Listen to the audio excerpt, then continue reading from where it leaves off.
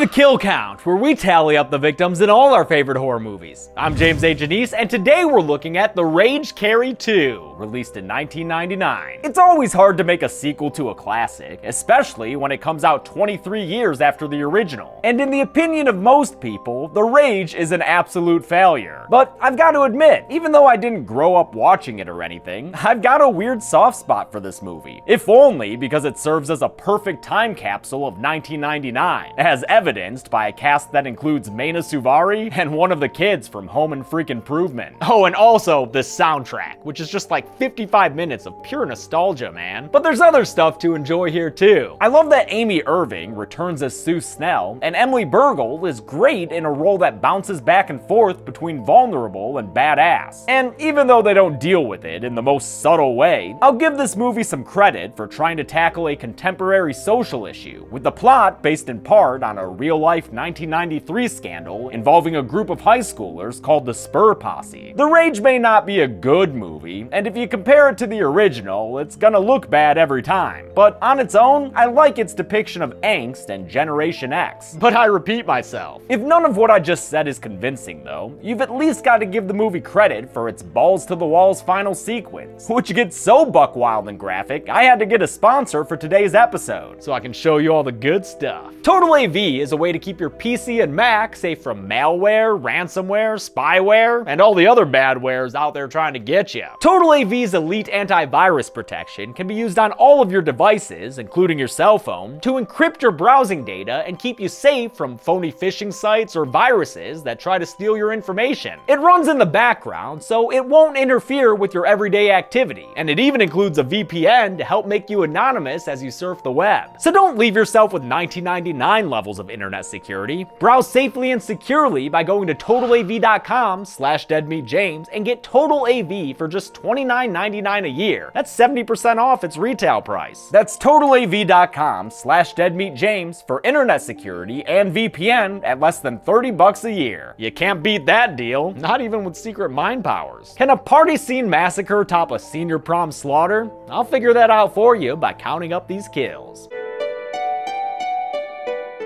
The movie begins with a paintbrush making a nice red path towards a title card. This paint is getting all over everything in this house thanks to Barbara Lang, who tells some unseen force to stay away from her black and white daughter Rachel. Oh, and hey Rachel, what did the red paintbrush say to the face? Slap! That kind of joke don't fly with social services, so Barbara is taken away, leaving Rachel by her lonesome since I don't have a dad. Upset, Rachel storms inside and starts slamming doors behind her in a long tracking shot that I really dig, even if you can see the stick through the wall that closes the first door there. I'm not as much a fan of the black and white music video shots though, that show windows opening and closing thanks to Rachel's rage, something she doesn't have much control over. 13 years later, Rachel is the kind of alt-crowd pissed off kid who wakes up to music like this.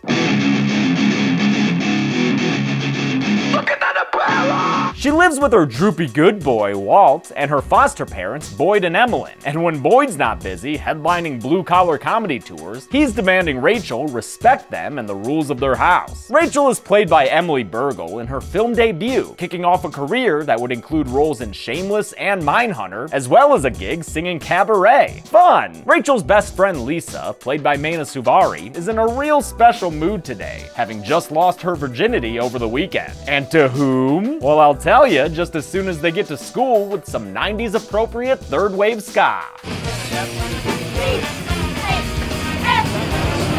Oh, perfect, just what I wanted. Looks like Lisa was drilled by this son of a tool man, Eric Stark, who's part of a group of bros who keep a ranking system for their sexcapades. How many points do I get if I do that chick over there?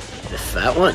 6. No, bro, I did her last week and you only gave me 5 and she's not fat. The bro leader is Mark Bing, who calls Rachel and Lisa ugly, meaning he's more of a dick than reluctant bro Jesse Ryan, who's a little dazed and confused about how bro-tastic he has to be. Finally, the B-tier bros are Brad Winters and Chuck Potter, the latter played by Eli Craig, who would end up writing and directing Tucker and Dale vs. Evil, which, yes, I'll cover one day. Be patient, damn it. Lisa is still keeping the identity of her paramour a secret, though, meaning Rachel has no idea who it is when, later that day, Lisa somberly steps steps out onto the school roof and without hesitation walks right off the edge. She free falls in a pretty great stunt down onto a car windshield and dies. The student body crowds the student's body, and when Rachel sees what happened, she has a black and white psychic freakout that blows open a whole bunch of lockers all around the school. Guidance counselor Sue Snell is summoned and pulls Rachel away from the scene with care. Sue tries to comfort Rachel, even though the girl can't sad right. I don't cry. She'd much rather run through the woods looking like an impressionist painting. Meanwhile, Eric is afraid of being blamed for Lisa's suicide, since she did it after he coldly rejected her. Lisa was acting all happy, like we were going steady. And I had to break the news to her that she was just a pump. Worried about losing his potential football scholarship, especially since Lisa took a picture of them together, he asks Mark to help him cover his ass, and the bro obliges. They're gonna have a hard time getting that picture back though, since Rachel works at the photo development kiosk, or whatever that thing is. To persuade her to help him, Mark brings Jesse along, since earlier, in a scene riffing off the original, he showed how sensitive and romantic he is. Romeo and Juliet really isn't a tragedy, because the only way they could be together was in death. Yes! Yo, that teacher's pumped about Willie Shakes. Despite breaking out the hunk guns, Mark is told to fuck off by Rachel, who then goes through the pictures herself and finds the one of Lisa and Eric together. She takes it to Sheriff Kelton, who earlier had found Lisa's suicide note, which mentioned Eric's rejection. Sue Snell tells the sheriff that a whole bunch of other girls have told her the same thing, that Eric and his bros are on a humping and dumping spree, so she wants Eric to be charged with something. Eric is 18. Lisa was 16. That's statutory rape. The sheriff's reluctant to make the charge, though, and says Sue might just be trying to make herself feel better about that time she told Carrie White to plug it up, plug it up. Jesse sleeps with his ex-girlfriend, a popular cheerleader named Tracy, in his car. But wait a minute, all his friends were just sitting there the whole time, waiting to score the scoring? Come on, Tracy, you didn't see them or hear their 90s music? They're playing it loud as hell. Tracy's hearing must be about as good as her caring, since she don't give a damn about Lisa's suicide. She wasn't anybody? Is this really the crowd you want to hang out with, Jesse? Protagonist or brotagonist, dog? Pick one. That night, Rachel has a hard time controlling her shaky rage, which is only apt to get worse after Walt runs away from the house. I don't think this is gonna end well, judging by that tragic alt-rock on the soundtrack.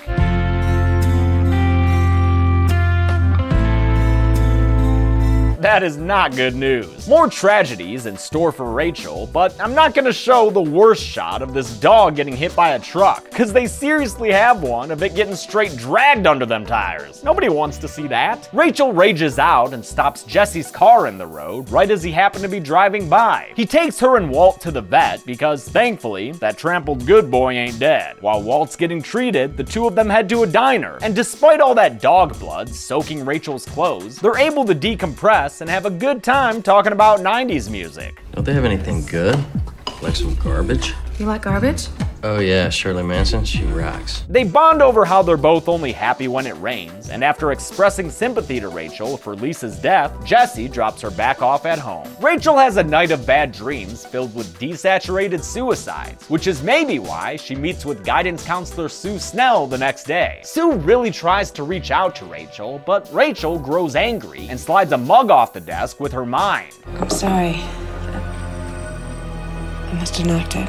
Yeah, try that shit on Sue Snell. Fool Snell once, shame on you. Fool Snell twice, shame on Sue. At football practice, we see that there's a whole cycle of sexual abuse going on, as Coach Walsh makes Mark drop trow in front of his team so he can berate him with a tampon joke. After that half-ass block, I just wanted to check to see if maybe you had a tampon string hanging between your legs. Now, is that any way to treat people, Coach? What would your father say? Actor Stephen Ford's father, of course, being Gerald friggin' Ford, 38th President of the United States? What? Sheriff Kelton comes to practice and confronts Eric about that picture with Lisa. He winds up getting suspended and might even get that statutory rape charge. But the worst thing of all is that he's gonna have to miss the big football game. Football scouts are going to be there from everywhere, and I'm going to be sitting on the bench with a thumb up my head. Oh, you hoping to get scouted by the Brown Thumbs, huh? Mark and Eric decide that they'll intimidate Rachel to stop her from telling more people about what he did. So that night, as Rachel's getting ready to go out with Jesse, they visit her, with black and white camcorders apparently, and harass her through noises, flashlights, and phone calls where Donald Duck promotes my other video series. What's your favorite scary movie? Episode 4 with Red is out tomorrow. Things get more criminal, and the bros start to bro out of control until Rachel slams a window on Eric's hand and sends them scurrying away. At school, as Rachel tells Jesse what happened, his ex-girlfriend Tracy gets pissed, even as her best friend Monica tries to keep her spirits up. Your caviar, she's cheese whiz. I don't think actor Rachel Blanchard has ever actually used cheese whiz before, because that was a clueless pronunciation of it. Cheese whiz. It's just cheese whiz. It's not cheese whiz. Jesse confronts Mark about their scare tactics, and the two of them get into a locker room scuffle before they're torn apart from each other in a real Broton splitting. Then we get a bunch of stuff that hammers home how this is a sequel to Carrie. Another attempt by Sue for peace, another telekinetic explosion, and another flashback to the first movie. Originally, the filmmakers weren't going to be able to use Sissy Spacek's likeness, but director Kat Shea put shots of her in anyway, then asked the actor herself for approval, which Spacek gave her. Jesse and Rachel have a car hood park date until a sudden rainstorm forces them inside the vehicle, where things can get a little more porn music-y. With those sweet guitar strums, how can they help but suck face? They go at it pretty hard until she stops and tells him she's a virgin, and she wants her first time to be something special, something with flowers. What kind of flowers do you like? Daisies. Sue Snell visits the psych ward where Rachel's mother Barbara is held, a place called Arkham like there's a goddamn Joker running around. Even if there was though, I bet Barbara Lang could take care of him. Silly, cut it out! She's not Carrie, now kindly go away. Good thing she's learning that authoritative tone now. Roman Roy is really gonna appreciate it 20 years later. Turns out Barbara's a recovering Margaret White, having previously blamed Rachel's powers on Devilman possession. Sue tells her instead that there's a gene behind the scenes, but that The male is the carrier. so she needs to know who Rachel's father was. The answer isn't exactly a surprise, His name was Ralph. Ralph White. making Rachel Carrie's half-sister. Sue reaches out to Rachel once more, this time beginning with some vital information. Night of the prom. 73 people died. Thanks again for that intel, Ms. Snell. In Snell? She shows her the remains of the high school Carrie burnt down and tells Rachel she knows that she has the same kind of power. It's a trait, Rachel, you've inherited. Telekinesis. The ability to move objects with your mind. Rachel doesn't want to hear about this though, and rejects Sue's offer of help. Eric's dad, a lawyer, fights the statutory claim by saying that if Eric goes down, the whole football team will go down with him. You want to be responsible for ruining these boys' lives? Though the deputy DA, played by director Kat Shea, still wants to press charges, the senior DA shoots her down, since he's a friend of Eric's dad. Oh, fuck off, dude. By the way, Kat Shea isn't just in that role out of vanity. She started her career as an actor, and was even in Psycho 3 before directing movies like Strip to Kill and Dance of the Damned for Roger Corman, under whom she came up. She wasn't the first director attached to Carrie 2, and when she got the gig, she only had a week to prepare before production began. That is not a lot of time. Jesse asks Rachel to come to the trademark big football game so she can give him some luck and make him play better. While getting makeup at the mall, Rachel runs into Tracy's friend Monica, who begins feigning a friendship as part of a plot to humiliate her. Mark's also in on this plot, which is why he apologizes to Jesse and offers him the keys to his parents' condo. Sounds like the perfect place to have a special night together. So Rachel gets ready and dresses in her finest blue dress when Jesse comes to pick her up, daisies and all. They go to the condo and get straight to necking and eventually dissolve into a sappy lovemaking sesh, never noticing that there had been someone outside their window the whole time. The next day, the football team, minus Jesse, psychs themselves up by shaving their heads, super pumped to go out there and get concussions. Rachel, who got slapped and grounded by Boyd for coming home late, almost misses the game, but at the last minute, she sneaks out and arrives, right on the fucking fucking field, I guess, to give Jesse the luck or whatever to make a crucial final play and win the game. Football! During all this, Sue Snell, hoping to get Rachel to listen to her, breaks Barbara out of Arkham using gum, a simple distraction, and some wacky keyboard music.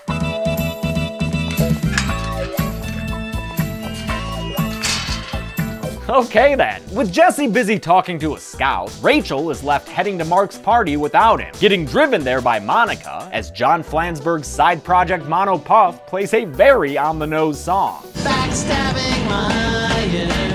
Jesse comes out to the parking lot later to find his Jeep vandalized, so he's forced to hitch a ride with Tracy, not knowing that she was actually the saboteur. Mark's house is party damn central, but Rachel doesn't exactly get the warmest welcome from the crowd. Awkward! Mark and the bros apologize to Rachel for that time they terrorized her in her home, which keeps Rachel calm as Tracy distracts Jesse at her house by any means necessary. He's not into it though. Yeah, we're gonna be late. Yeah, dude. You wouldn't want to be late to a party playing a rockabilly song called 13 Cats by a band also called 13 Cats. Yes, I love the songs in this movie, even though that one's not on the soundtrack. While Rachel's cutting loose to that baker's dozen of cats, Mark sets up their prank, which is much more digital than a mere bucket of blood. They drop their pretend niceness to Rachel and reveal their scoring system, cruelly reveling in the fact that Lisa was just a couple of points to them. Well, to be honest, I just about split her in two. They imply that Jesse only slept with her to win the game, and it's a fucked up situation all around. It only gets worse when they play a tape they recorded of the night she and Jesse had sex, implying that he was in on this whole damn thing. It's time for a telekinetic massacre, so we might as well start with a Margaret White remix and some seriously insane stylistic decisions. Jesus, movie, chill out for a mo. Rachel begins her raging by slamming the doors shut and growing a very stupid henna tattoo all over her face and body. And then things get killy, and this is one of those frame-by-frame mofos, so I'll do my best here, alright? It doesn't help that all those morons shaved their heads before this either. Rachel blows out the huge windows and kills two dudes right away, Chuck Potter with a decapitation and a random guy with a very splurty neck wound. Most everyone else is still alive and moving right now, but I will count as dead this chick Brad Winter steps on while running away. Bleeding out the mouth like that's usually not a good sign of living. Having gotten wind of the party, Sue Snell and Barbara arrive just in time for tragedy, as Sue gets impaled, along with Brad on the other side of the door, by a fire poker going through their heads. At least we know for whom the Snell tolls. As Rachel's mom Barbara enters the party, another mean party girl gets killed by CDs, cause this is 1999, motherfuckers! Though I will say Hellraiser 3 did it first in '92.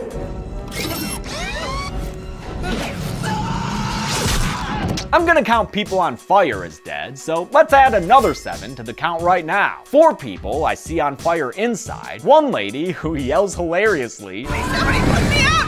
Help!" before she manages to get outside, a dude who catches fire from her flames and gets trapped inside the gate, and a bald dude near the door who also catches fire. The main baddies break into Mark's dad's room and arm themselves since they realize that Rachel's to blame for all this, making Monica more afraid of her than she is of the dark. Speaking of Rachel the scary murderer, I'll count the 7 people lying in front of her as new victims. Even though the number of bodies might be changing between different overhead shots, I am counting the dude by the wall though, don't worry. I was gonna put 8 bodies here, but turns out this guy I saw in the lower right corner of the frame is just a crew member. I think spraying flame retardant on the extras there. The things you find counting kills, I tell ya. As Barbara prays, Rachel walks in black and white towards her primary antagonists, who won't let something silly like a glass window stop them from getting outside. They make their stand in front of the pool, but before they can pull the trigger on their plan, Rachel uses her powers to burst Monica's glasses and kill her and Eric together, since he gets spear gunned through the groin. Monica dies of bloody eyes, and I think Eric maybe just got fully castrated there. Mark, who couldn't save his buddy's privates, shoots a flare into Rachel's side, which knocks her into the pool all bloody and burnt. But she jumps up and pulls him in after her, and after the automatic pool cover knocks him silly, Mark is left to drown beneath the tarp as Rachel cuts her way out and escapes to freedom. Sorry about that, Mark, but at least he got a nice long death shot out of the deal. video. That's something, right? Rachel is found and then rejected by her mother, I guess for, not being a little girl still? I don't know, man. In retrospect, the entire subplot with her mom was pretty fucking pointless. All it did was get Sue Snell killed. Rachel is left on the deck of Mark's pool, begging God to let her die, until she hears Jesse calling for her from inside. Oh, wait, shit, is that a new body? I guess I'll count it as another kill. I can't discern the gender of that burnt up corpse, though. Sorry. Rachel comes inside and sees Tracy, whom she promptly murders with a falling flaming ceiling beam. But I'm not gonna count all these other bodies around Tracy, because I think they're part of the 7 I counted before who were lined up in front of Rachel. Besides, doesn't sound like these deaths even matter that much to Jesse. Come on, she's dead. They're all dead. We have to get out of here. Let's go. Rachel yells at Jesse for the sex tape in the bang book, even though he denies any involvement with what happened. When she sees on the sex tape that he said I love you to her while she was sleeping, she finally believes him, which is why she throws him out of the way as a big old chunk of ceiling falls. He's saved, but she's crushed, and she weakly tells him to go on and get. Jesse doesn't want to leave her, but since she has TK, it gives her the final say. So, bye! Looks like he's on a waterbed. 1 year later, at maybe Stephen King's university, Jesse's got a burnt-ass arm, and Rachel's good boy Walt with him. And a blue dress-wearing visitor in the form of Rachel. Haha, they're together! That's nice. I love a happy ending. Just kidding, motherfuckers! Have a horrifying jump scare! Rachel, in fact, died in that fire. I just wanted to give y'all a proper scare. Cause like, holy shit, man. You just don't expect that from this movie, right? How many people died in the Rage Carrie 2? I don't really know, cause they just threw a bunch of dummies all over a house fire. But I'll tell you my best guess at the numbers. Let's go!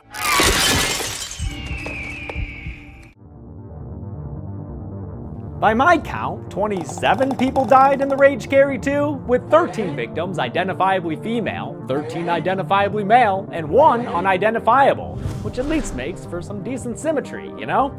With a runtime of 105 minutes, that left us with a kill on average every 3.89 minutes. I'll give the golden chainsaw for coolest kill to the twofer of Monica and Eric. Even with the 90s CG, it's pretty graphic, and that spear gun through the groin is something nasty, damn. Dull machete for lamest kill will go to Mark, since he just drowned in a pool. Don't drink and swim, kids. And that's it. The Rage Carrie 2 came out in 1999, and although I kinda like it, Stephen King was not a fan. On Sunday, we've got the 2002 TV version of Carrie, but until then, I'm James A. Janice. This has been the Kill Count. Thanks a lot for watching this Kill Count. I want to thank some patrons like Writer Block, aka Track Hair Christopher, Chris View, Chris Bagel, Lindsay Filler Manier, Kyle Sargent, and Luke MC. And another thanks to Total AV for sponsoring this episode. I didn't want to have to censor the eyes bursting or the spear gun kill. Am I alone in kind of liking this movie? Is it just because I remember living in 1999 so well? Thanks everyone. Be good people.